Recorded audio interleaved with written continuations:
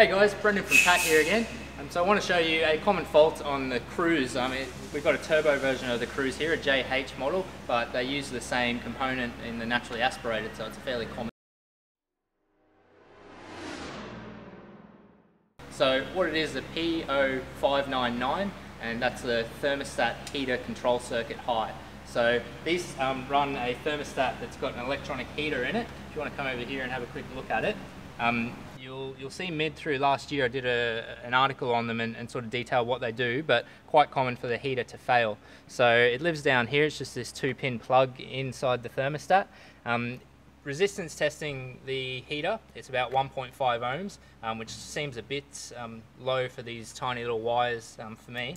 And the other thing we did is just unplug it and see that we've got good power and earth there. So it's getting controlled, and the heater is an open circuit. So that's why I've got an amp clamp on there, because I want to look deeper at the circuit and see what's actually going on amperage wise. And it's an interesting sort of one, so I wanted to show it to you. So up on the Pico here.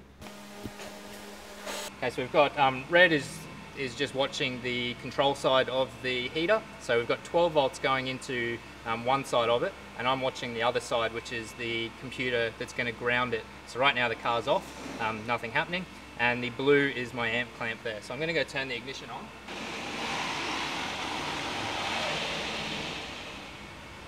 Okay, so that's ignition on, and we can see we're getting some control there. And what I found interesting is, I'll pause this just so it's not running all over the screen, but if we look in the scan tool, it's going to be saying that operation is at 99%. So it's basically turning it on. It's trying to command 99%, it says, but you can see the red line here. So we go from 12 volts and then it pulls it down, but if we come across here, it's only pulling it down to say 3 volts or so. And during that time, our blue trace has gone up to, we're pulling almost 3 amps, and it decides, I don't like that, I've raised amperage too quickly, something must be going on. And so it aborts and it doesn't even pull it all the way to ground.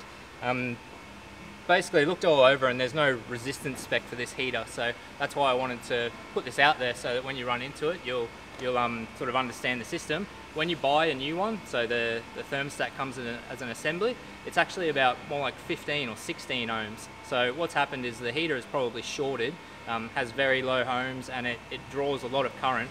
Probably if you were to ground it, it'd be far too much current for those tiny little wires. So really the computer's getting upset that it's going to draw too much current, and it just aborts and says, no, I'm not going to do it. So something that you'll come across when the car comes in, it's in a fail-safe mode, so the radiator fans are running all the time.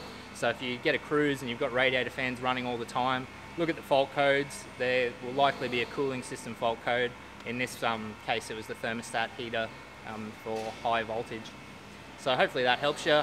Any more tips, get onto www.tat.net.au, and I'll log this one in there along with the hundreds of other tips, and hopefully this helps someone one day. Thanks.